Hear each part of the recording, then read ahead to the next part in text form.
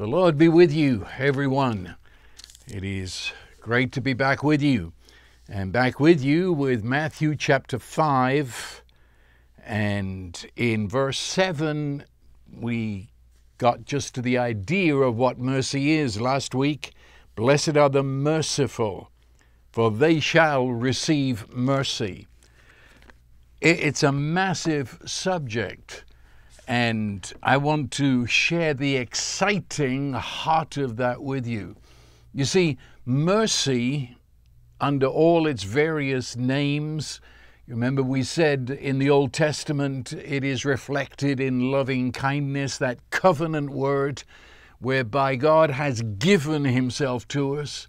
That other beautiful one, the tenderness, the tender-heartedness of God. One that goes in both testaments, the word compassion. All of these words which are facets of this word mercy. And mercy itself is a facet of that great statement, God is love. The love of God is love, mercy. And so when we say it like this, it transcends any definition that the world might put on the word. So mercy, let me underline that in purple. Mercy is a facet of that love that God is. Father, Son, and Holy Spirit, shout it loud, is the God of mercy. Now, when I come to this verse, well, let me put it like this. When we come to these, what we call the Beatitudes, have you ever thought we're really describing Jesus?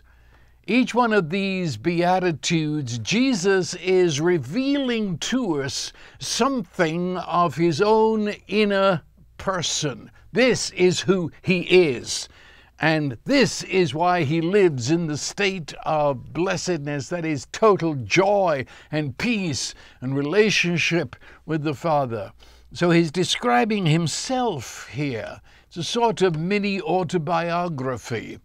But at the same time, as he addresses us with these statements, then, well, what is he doing? He's describing the life that is called eternal life. That life in which he, who is life, lives in us. And we live in him. And therefore these verses become our life, for his life is given into us, and we live our life from his life. So that's what we're talking about. The fact, it says, merciful. Well, if God is mercy, then what is merciful except those who have received this gift of mercy in and through Jesus, and now through the Holy Spirit of Christ, they are doing and they are demonstrating God's mercy. Did you get that? The merciful are those who have received of God's mercy and are now doing that mercy in their life, wherever life happens to be for them. They are demonstrating in their words and their actions that arise from their deepest self. They're demonstrating God's mercy, this love of God. Notice, as I say that, in the Old Testament, as I just said, the word would be loving kindness. It's a great word. It's like a great umbrella across the whole of the Old Testament. And it's a word that is not only linked to, it's rooted in covenant. That is in the giving of God to us, the giving of his very self to us. And the result of that, coming out of that, loving kindness is his continual, day by day, action toward us, caring for us, living for us on our behalf, loving kindness. And if you go through the Old Testament and look at that word, you will find over and over again, right in the same sentence, it will always say something like doing loving kindness, or a favorite one is keeping loving kindness.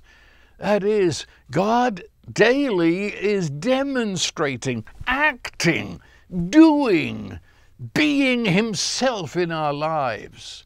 So loving kindness, that is mercy, hear me carefully, is an action word.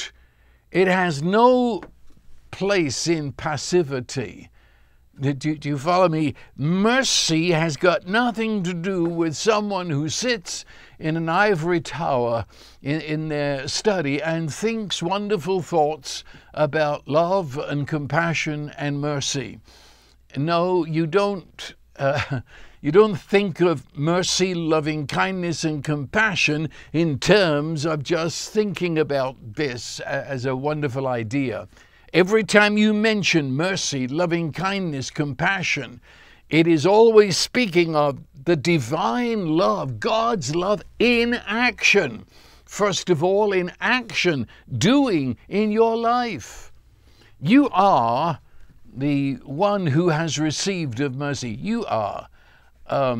And sometimes we're very aware of that. Other times we have to be prodded and woken up to realize the mercy of God in our life that has brought us to this moment. It is God's love in movement. Have you noticed that in the New Testament, when it speaks of compassion, especially in the life of Jesus, it speaks of Jesus being moved with compassion. Feel that. Compassion is a personal energy, God's personal energy within you that is moving you to love. And love is an action. Love as a doing. Not love as a silly grin on your face, you know. The people who think that being spiritual is looking odd and weird. No, this is getting down into the dirt sometimes. This is getting your hands right there in the mud and bringing the message of God's love into the lives of broken, hopeless people. So this is what we're talking about. Well, how do we do this? Let's get a few negatives out of the way. We do not try to excite mercy, create mercy out of our flesh, that is, out of our mortality, out of me, as if I'm separated from God and I've got to do something over here to impress him. And so I'll try to get this compassion stuff working. I'm going to try and love. I am, yes. No, that's not only not a good idea, it's impossible. It states it very clearly in the scripture, Romans 8. It says it is impossible for the flesh to please God. It's impossible. We don't have the mechanism in the flesh. Rather, we have the reverse, and that's why it's impossible. You see, it's the flesh that believes the lie, the great lie of Satan, that we fulfill our destiny by being independent of God, separated from him. So we do our thing, and he's doing his thing, and occasionally we ask a little bit of help. But now that's the great lie of Satan. It's a lie because it isn't so. You cannot be separated from God. He refuses to be separated. I may separate myself, at least in my mind and deepest heart, but his love never leaves. His love never ceases to pursue. But the flesh, I say, believes the lie, and so lives right here. This is my world here. This, my little piece of mortality. And so the flesh, by definition, is always self-centered, self-satisfying, self-protecting, and all the other self things that we could add there. I'm always seeking self-advance. Now, don't get upset when I say that, because it's the truth. We naturally left to everything this flesh can do. I'm forever making sure I've got everything I need, and everyone else can go to hell, as long as I've got it, and my knuckles get white holding on to it. And all our anxiety is because we're afraid that we will not advance as self thinks we should, and not have the protection that self thinks we should, and not have the possessions that self thinks we should. And so you could say the self is infested. It's corrupted, is a New Testament word, by the lie. And so how, if mercy, this compassion, loving kindness, if it is the possession of God, if it is just a ray of glory that comes out of the love of God, then the lie believes I'm separated. How can I get that which is uniquely God's and have that in me and through me if I am set upon a course that says I'm separated from God? He's up there, he's over there, and all the thoughts that go with it. No, if I'm ever going to love with God's love and be compassionate and merciful, it is because I've realized that in Jesus Christ there is no separation. I have been resurrected into the realization of my union with Him. Flesh can't see that. Flesh never will. The flesh can never produce compassion, mercy, as we're talking about it, because it lives in its five senses. My five senses are essentially, that's the expression of the flesh. It's life and reality is what I can see, what I can touch, what I can taste and smell, the five senses. There's no world beyond that. And so if we see as mercy as an act of feeling, well, then I can only be merciful when I see someone who draws out my feelings. It's the pitiable state of the person that makes me merciful, if what I do is mercy. It's I feel sorry for the chap, so I threw him $1, I did something big. They had nowhere to live, so I gave them my back room, and it's because of the state of the individual that this feeling that just hangs sort of in a vacuum arises, and we do something, but then it's gone. There was a sign, I saw it on the back of a car, I remember, and quite frankly, it shocked me for its stupidity, but I realized lots of people believed it. It said, if I'm remembering correctly, it was advising. It was a little thing that was telling you to do random acts of kindness and senseless acts of love. Everybody thought it was a marvelous idea. What they say? Well, they're saying just be spontaneous. If you feel like being kind, go do it. Just and think about it later. And if you feel the move to love someone, well, do it. It might be senseless, but it'll make you feel good. What are they saying? They are saying that there is no root to what you do. What you do, it's random, it's senseless, you just do it. There's no roots to it. You're like a mushroom that came up overnight and your roots go nowhere. And you'll be gone by twilight.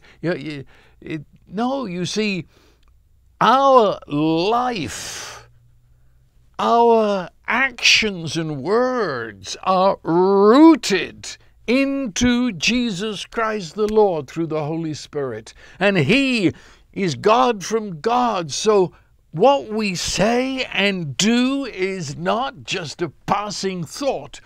It's not just a whim. Oh, I think I'll do that and feel good about it. No, we are rooted into the very beating heart of God who is love. And therefore we do not do by feeling. We do by determination, drawing our life from our true soil. I mean, it's in the same boat today. It's all over the place. Classes on forgiveness. And the whole thing reduced to that you learn how to forgive and why you should. And basically you should because, well, it will make you healthier, won't it? Yes, probably save you from a heart attack. But that's not forgiveness as the Bible teaches it. We forgive because our God, Father, Son, and Holy Spirit is the forgiving God. He's merciful, and that's who He is. And therefore, rooted in Him, whether it's good for my health or not, I recognize this is the very life of creation, the very life of the human. Forgive. I'm wondrously stuck in that. My roots are in Him who is forgiveness. And incidentally, yes, it's magnificent for your health. It is part of divine healing. We're rooted in God. It's not a whim. It's not just something be a jolly good idea. And tragically, of course, religion has portrayed this with the simple, you've got to try and be like Jesus. I was at a fast food place this morning and I saw a bunch of teenagers and they had signs on their back that they're trying to be like Jesus, a little bit every day.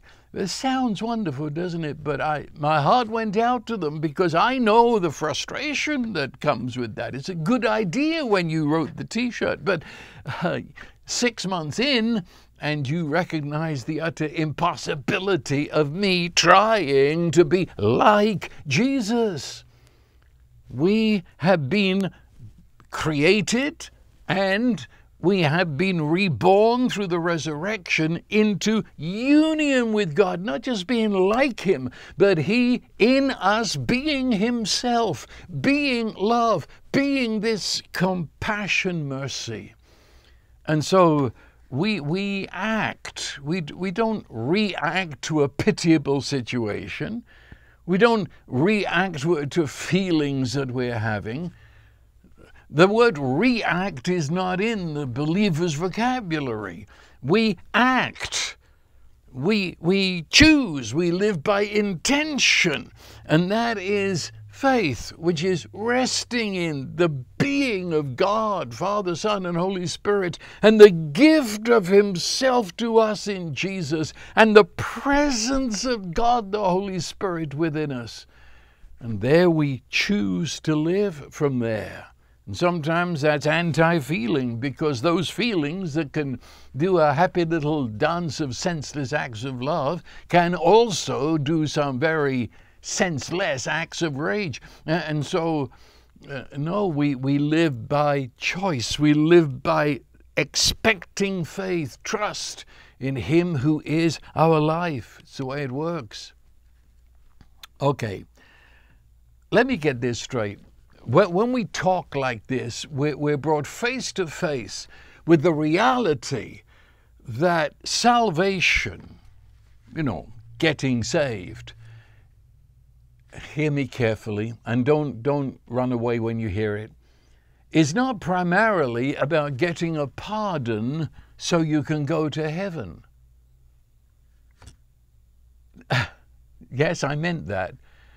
You see, primarily salvation describes deliverance from that hellhole of death and darkness and the lie into the state of being delivered, wherein is what I've just spoken of, the gift of God Himself to dwell within us.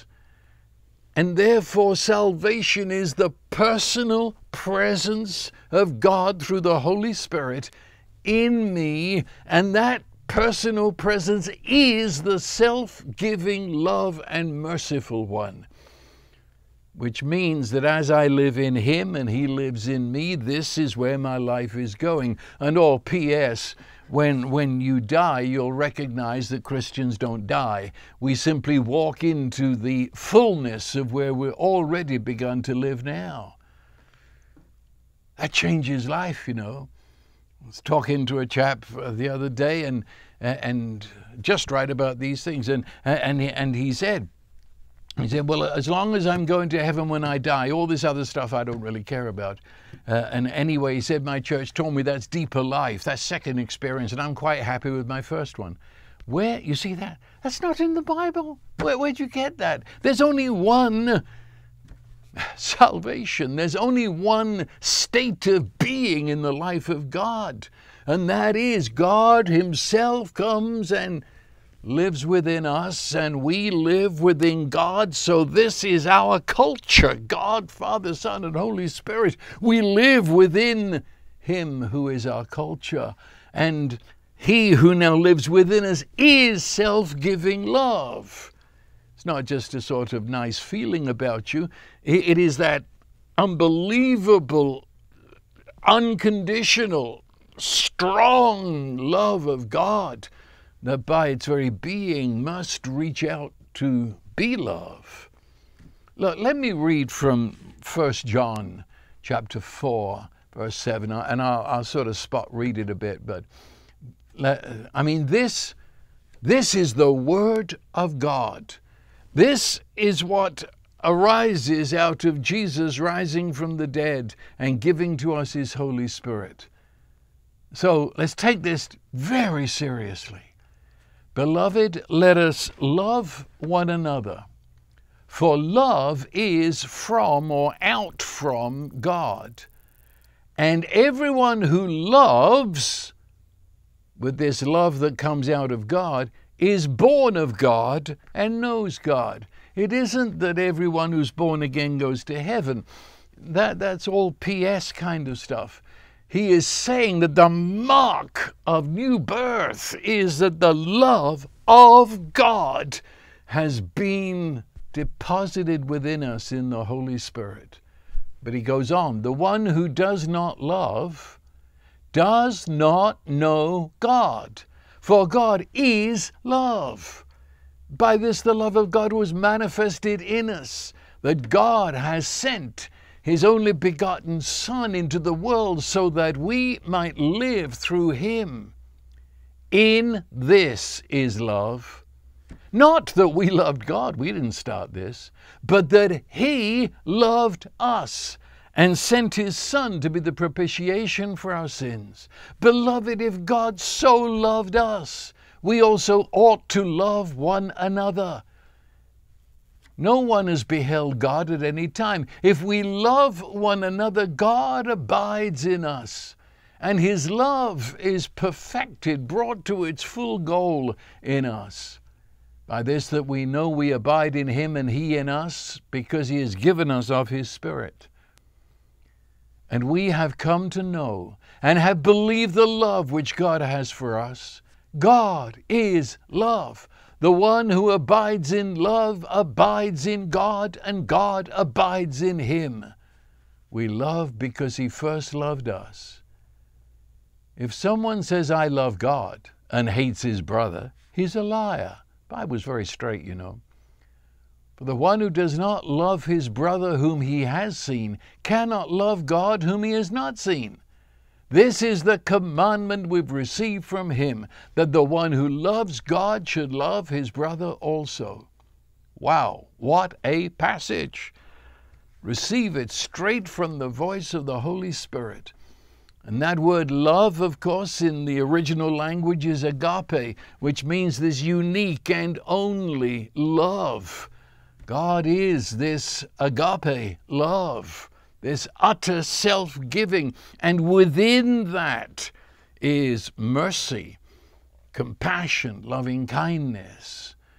And so, do you realize what we're saying? The merciful are those that have received of the mercy. You have received, you've confronted, you've been embraced by, you are in the process of being transformed by this incredible love that comes to us in Jesus. But that love, it doesn't just have a nice nest inside of you. That love, by very nature, would reach out to be merciful to others. See, this love causes us to see, what can I say, see other people as God sees them. And God shows us how he sees them when he became flesh in Jesus. And we see Jesus as he had mercy on people, or compassion, or acted toward them in loving kindness, in love. And maybe we need to reread the Gospels with that in mind. Jesus saw through the barriers that were placed by people that love should not happen. Jesus didn't see the barriers. He didn't see any racial barriers, none whatsoever. Nor did he see gender barriers in a world that really put women down under the feet of men. Jesus raised women to eyeball, cheek to cheek, and spoke to them some of the most marvelous words in the New Testament. Nor did he seem to be bothered by the track record of behavior of people. And that was very upsetting. Didn't he read their rap sheet? Surely he knows what terrible people these are, but he talked to them quite normally, not even making reference to their past behavior. And it didn't matter about their belief system. They didn't have to believe even in a coming Messiah. He just spoke to them as the Messiah who had come, and met them right where they were and took them on.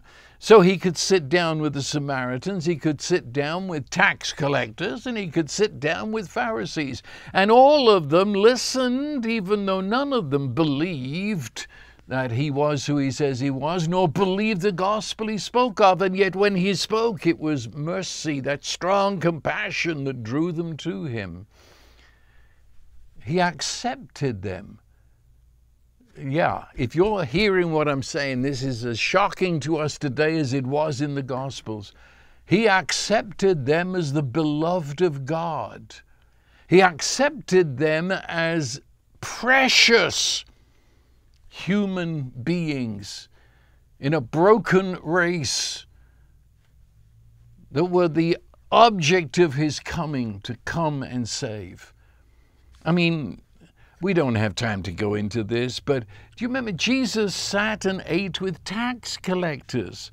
And you've heard me talk about this before, but just let me quickly say the tax collectors, to try and illustrate who they were a sort of legalized mafia. That is, they could do all of their cheating, lying, scheming, taking your money, and do it legally because they were backed and authorized by the Roman government. They were the sworn enemies of the people. The common folk, they were ground into the dust by tax collectors. And so the people hated them, and anyone who associated with them was included in the hate. And it says Jesus sat and ate with them. And in Bible days, as in much of the third world today, eating with someone is not just because you're hungry. Eating is a bond that is forged. It's a covenant of friendship. It was called, it had a name of table fellowship. It meant you were standing in solidarity with the person you ate with. Jesus sat, associated, and ate with these people. Or worse yet, he actually included one of them into his band of disciples, Matthew. And Matthew went on to write the Gospel of Matthew. He showed his attitude toward tax collectors when he told those stories of Luke 15. And the father embracing that filthy son, kissing his face and skin full of pig muck. And that's how the people looked at the tax collectors, even though they were the richest people in town, but they looked at them as scum of the earth and dirty pigs. Jesus sat and ate with, and did so publicly. It wasn't a private, secret meeting. But then, what do you know? He also ate with the hostile Pharisees, those religious, religion to the max, almost defining the word. And Jesus sat and ate with them and loved them, so that when they finally rejected him, he wept with great convulsive sobs and said, "Oh, Jerusalem, Jerusalem, how often would I have gathered you?" Oh, what about this one? You know, one of the disciples, you don't hear much about him. Not that we hear much about any of them, really, but he was called Simon the Zealot. Do you know what that's saying? A zealot would today, a zealot was a suicide bomber, certainly a terrorist. A zealot, it was a subsection of the religious folk. It was very religious, same as ISIS is today concerning the Quran. Well, the zealots were dedicated to the Old Testament, only put a twist on it that in their minds allowed them to kill at will any Roman or any sympathizer with the Romans. They carried knives up their sleeves. They had their swords and machetes hidden in the temple. And suicide, yes, because they would go into the group of soldiers and pull out the knife and kill as many as they could before inevitably they were killed. And Jesus had a Simon the Zealot in his band of disciples, public for everybody to know, made him major suspect to the Roman CIA. Yeah. He didn't have a litmus test to see if the people believed the right thing before he would talk to them and love them. He made himself very vulnerable because what I've just described cost him, if you followed the matter historically and naturally, it led him to the cross. That was one reason one reason that they crucified him, because his associations were a scandal to the very name of the temple. But then, as I said before, in a world where women were of no importance whatsoever, they couldn't give testimony in court because they were just not wise enough to do so. Jesus had women who were in the outer band of disciples. In fact, we have their names. They were not just a sort of hangers-on. They took an important place. He spoke with... Do you realize going to Samaria? And Samaria, talk about racial problems. The Samaritans hated the Jews hated the Samaritans. If Jew and Samaritan met on the road, it was incumbent upon each one of them to kill the other, stone the other, do some terrible work to them. Well, Jesus insisted on going through Samaria, says John chapter 4. And when the disciples go to get food, he talks to a woman. Dear Lord, you're in terror. This is dangerous territory you're in, just for starters. And a woman, you're a man, and you're talking to a woman. Boy, you are in for trouble. But he didn't get any trouble, but he caused waves of wonder, amazement, astonishment, and horror to go all the way through. You know, the women were the first witnesses to the resurrection. Do you realize their testimony wouldn't be accepted in court? But he set it up so that the women were the first ones he talked to. And he washed the feet. Now, the person who washes feet is the lowest servant on the totem pole. Jesus intentionally said he rose from supper. He took off his outer garments. He girded with a towel. He took the water. Intention, not just a whim, not just a senseless act of love, but he is intentionally taking his place as the servant of love, a slave by choice of love. And when he did that, which is often overlooked, they hardly noticed when he first got up, because it says the disciples at that point, just before Jesus goes to the cross, they're having a massive argument as to who is the greatest among them. And Jesus gets up and washes their feet. That was compassion. That's mercy.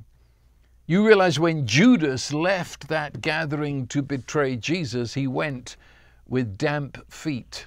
Jesus had knelt at the feet of Judas and washed his feet.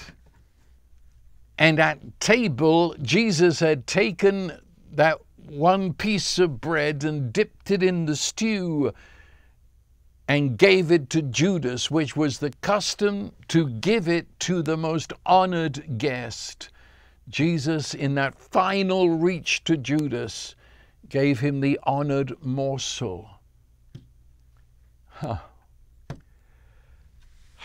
It's amazing, the dealings of Jesus. He saw through race, he saw through gender, he saw through anti-belief systems.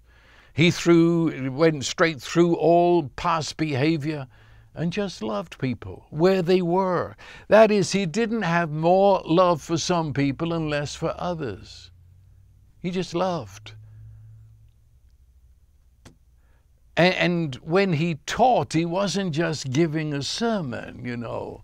He wasn't getting the sermon in the mail on Wednesday so that he could have it all neat and ready for Sunday. Out of his heart of love, that move of loving, it says he saw the multitudes that had been beaten up by religion, and he was moved with compassion and taught them. And when he saw the sick, it wasn't that he was God's man of faith and power.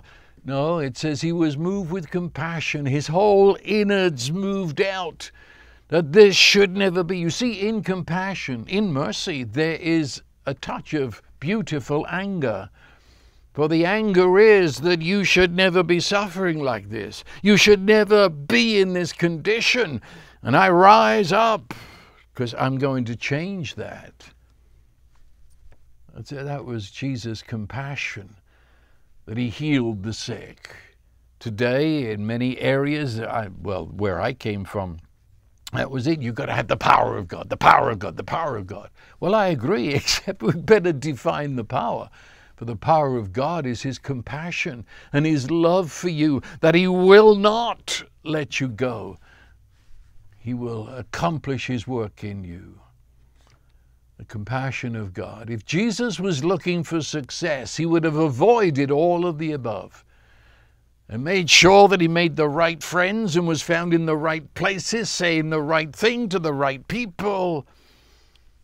No, he wasn't interested in success. His success was loving people. That's his mercy that comes to them where they are, sits down inside their brokenness. In another parable, he called you and I pearls of great price, that he would search until he found us. In another parable, he said we were a treasure hidden in the dirt and the mud, but he comes and buys with his own life and rescues the treasure. He illustrates this mercy, this compassion with the prodigal, which you know too well. Let me refer to it. The man comes home and all he can ever think is that his dad will give him some sort of part-time job. But instead he's embraced with a bear hug of compassion, kissed all over and carried into the feast. And I hear some of you say, yes, but Jesus said they were lost. And I love the way some people, well, I don't love the way some people, that was a bad expression.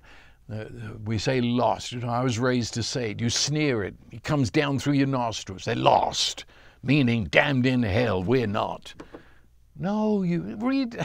And the word lost, lost means something of great preciousness has gone missing, and I cannot rest until I found it. Must be found. I cannot rest until it's found. That's lost. That's how God looks at us. That's how Jesus revealed the mercy of God. And He's in us.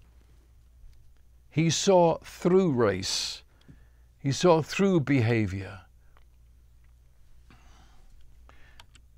And He never compromised who He was, never compromised what He said. He simply joined people where they were, not where they ought to be, not going over all their parts, just where they are. He joined them to be Himself, the Savior, the I am the way, to be Himself who is the good news. Nor did He ever apologize to the scandalized crowds.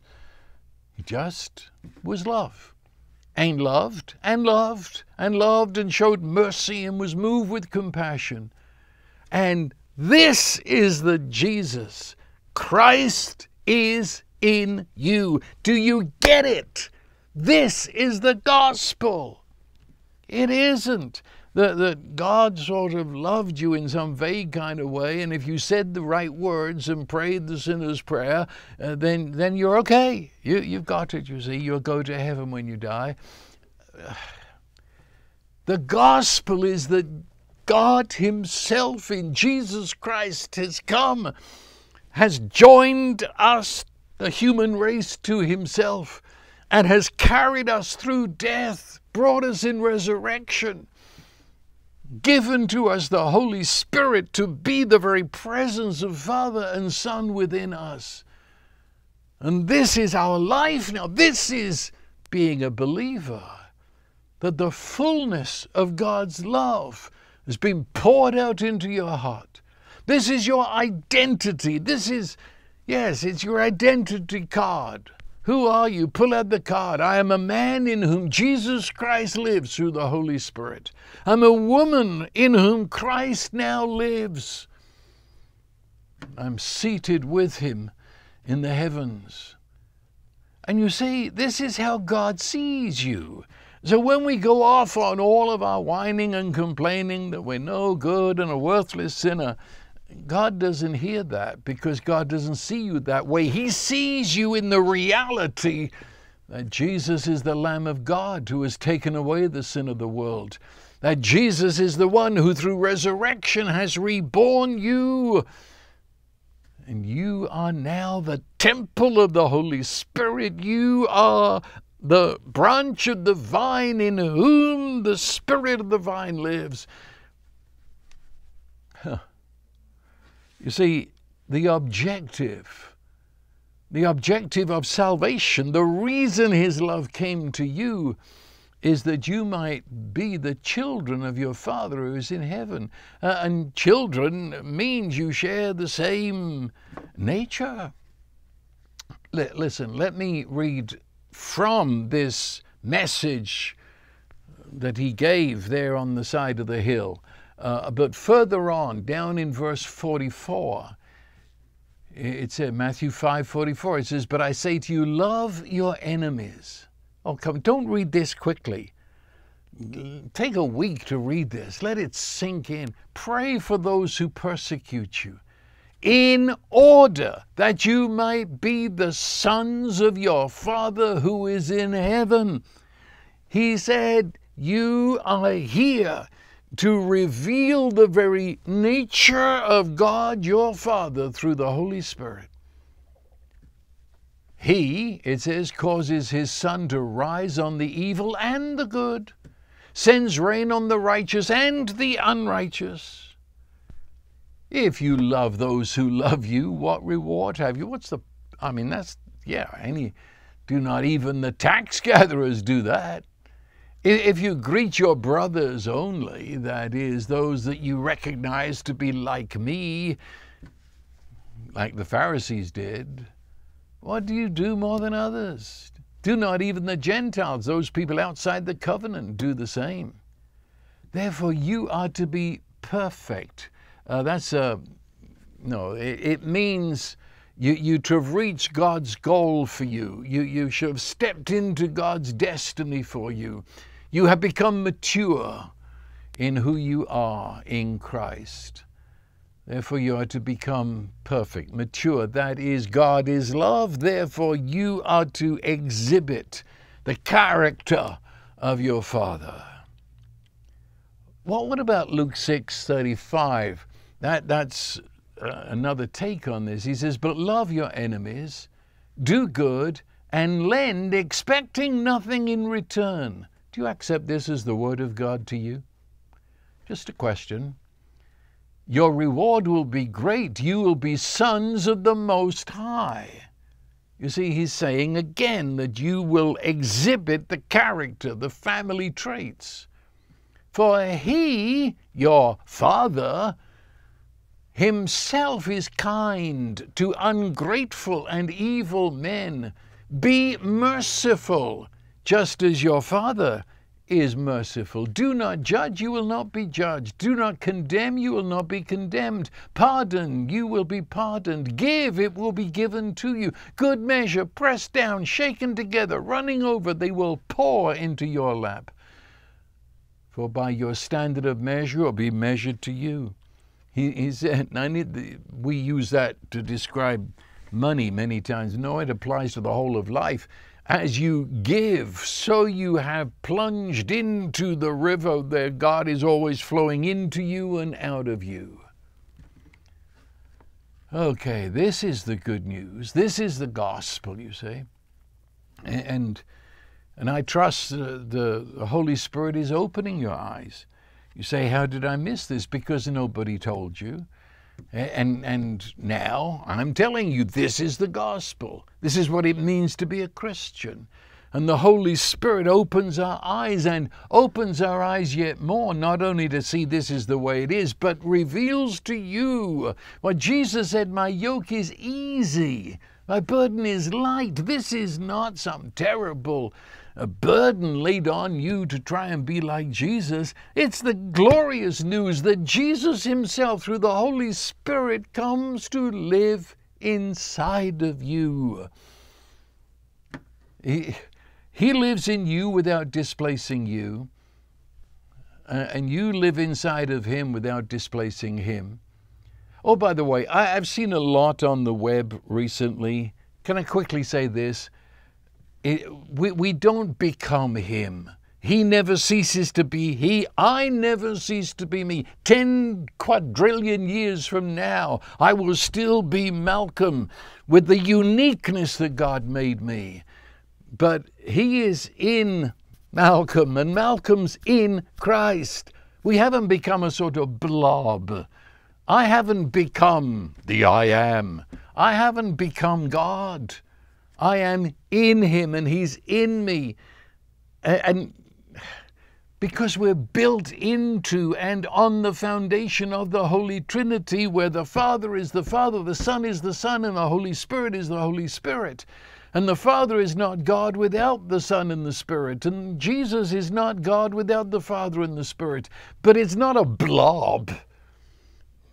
Look, union with God is not to be absorbed into him. He is in us. And in us, the Holy Spirit now is therefore in my heart attitude.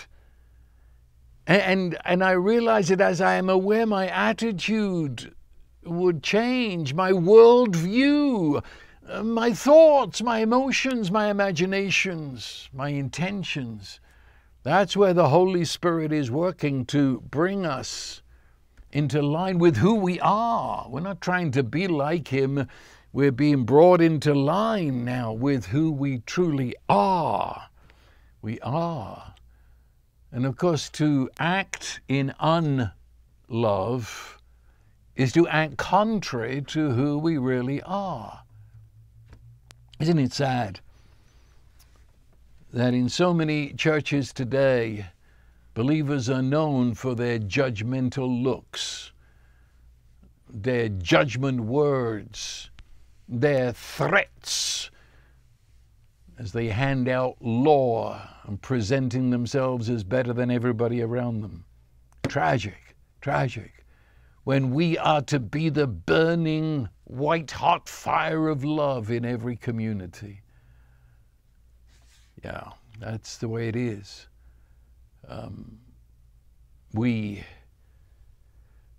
Why is it that we who are this, every one of you I speak to, Christ is in you, why is it we've missed this? Well, as I just said, we haven't been taught it.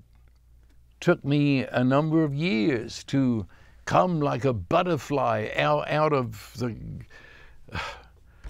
tomb in which I'd been placed by leaders of the church, that it was all on you, you got to try and do this. And I came out to recognize these truths.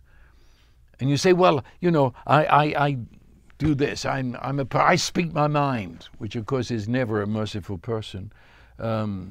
I get angry and all the rest of it. We list the things that we are, and we say we're not like Christ in any way. Well, you see, the fact is, if the death and resurrection of Jesus be that dividing of all things and the entrance of a new creation, and that we were crucified with Christ and we now live and Christ is our life, then what we're doing, it isn't, you see, you don't have a sin nature. That's not in the Bible either. Rather, you've been acting out of your old habitual way of life. You know, your ancestors acted that way. Your mother always told you that's who we are, and so that's who you are. Now take a break and realize that's not true anymore. You've woken up. You came to know Jesus, and you no longer live by a way of life that was handed down to you by your ancestors, who gives you your identity. This is who you are. And all your peers and so-called friends, they tell you, this is who you are. No, you're not.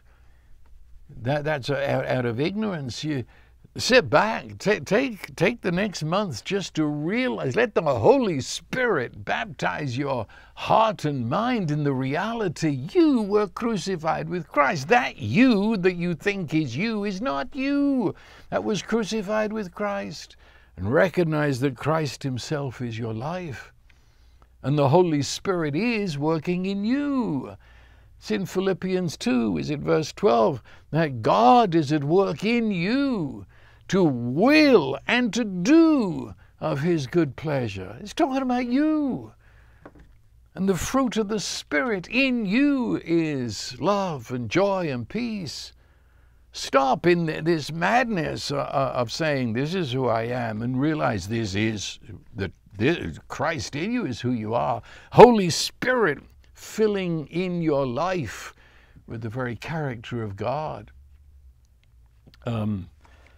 I could speak a lot more on all of that. Maybe we will one of these days. But the time is going. And I want you to recognize this union that you are. It means that you now, and I know this could be the first day of the newness of life for you. You gotta learn. Jesus said, come to me, learn of me. Learn of me. It's very important, because we've got the impression that, if you accept Jesus, kaboom, everything is suddenly changed and you are, well, that, in many churches I've been to, everybody is living in chosen denial. No, it's the emperor has no clothes, and no one's about to tell him because he thinks he has. And so everybody thinks, well, we've got it made and we never have any failure. No, come on. If you haven't understood this before, then we're babes, and we have to learn a whole new way of life. We don't live by the habits handed on by our ancestors. We don't live just by the fads of this world and kicked like a football and reacting to people. No, we live by choice, faith choice, faith in the fact Christ is my life. Live by intention. I choose. I choose to be here. I choose now to let Christ be my life in this moment. So I don't react to people. I choose how I respond. I choose what I do. It's not out of my feeling. Oh, there's feelings to this, all right. Glorious feelings, but they're rooted in choice, intention. You own your life in Christ. What I'm trying to say, no one can make you do this or make you, you know, the world gets away with it by saying, well, she made me do it. No, she didn't. No, you did it by a reaction. So she actually is your slave master if she can make you do that. No, own your life. Christ is your life, and I own that fact. So that walking into this situation, I choose. It's Christ my life. Not directed by other people and reacting to them in what they say or do. Of course, you'll find people will be as horrified with you as they were with Jesus, because you're not supposed to be like that. You're supposed to be anxious, you see. You're supposed to get mad and angry and kick and throw things around. You're supposed to want revenge, and you're supposed to say, I'll get even. You're supposed. But of course, not in Christ. That's a whole new way of life. And it says of these people, they shall receive mercy. You don't earn it. It's not saying be merciful and you'll receive mercy.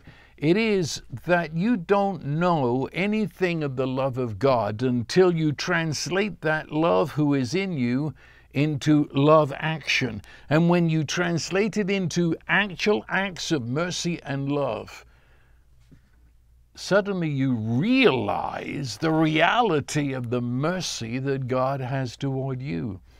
Do you understand? If you just think about these things and think in your head that they're true, it's more like a fantasy, almost a myth. It's got to get out into action. And when we do it, it's the same with, you know, that verse in the Lord's Prayer, forgive us our trespasses as we forgive those who trespass against us. You don't earn forgiveness by forgiving, but you sure realize the forgiveness of God the moment you forgive. You see, so I have a problem forgiving. No, you don't. You're still very blurry on what God has done for you. If you realize His forgiveness and translate that into forgiving others, then you'll realize afresh what God has done for me. I know God's love as I love others. I know His mercy as I give mercy to others. And so on. You could say it's the physical dimension of faith. Faith isn't just a fuzzy feeling inside. You say, I believe these things. You don't believe them until they're part of your life and action, and they're imprinted into your actions and words. And then you step back and realize just how much He is to you.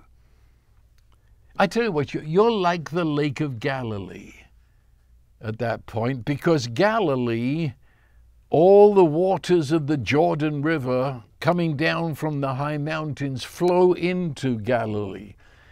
And at the other end of the lake, they flow out to become the River Jordan, flowing down to the Dead Sea. But of course, the Dead Sea, River Jordan flows in, but it doesn't flow out. And so you get that indeed Dead Sea. We are like Galilee. We give mercy, and in so doing, awaken to the vastness of God's mercy flowing into us. That's what it means when you give. Because in the New Testament, giving is looked upon as an act of mercy. You're being merciful to those you give to. And it says give and you'll receive. Well, it's not a get-rich-quick program. Only the flesh could have come up with that one. No, it means that He gives physically, materially, financially. These are gifts of God. In order that I might have more to give. And as I give, I realize there's more to give. So my faith in God's provision is physical in my giving, in the expectancy He's giving to me. Oh, I could keep talking about this, but the time has gone. And so I just say one more time that this person, like all the others we've looked at, this person is blessed. That is, they live in a divine joy and contentment and satisfaction. Blessed are the merciful. The world thinks they're nuts, but blessed are the merciful, for they live in the lake of receiving mercy, in union with the Father, through the Son, in the Holy Spirit. So to that end, I now bless you. Bless you in the name of God, the Father, and the Son, and the Holy Spirit, that your eyes shall be opened to see His mercy and to realize His mercy in your life and to become a source and a center of mercy to all with whom you meet. So I bless you. Let it be so. Amen.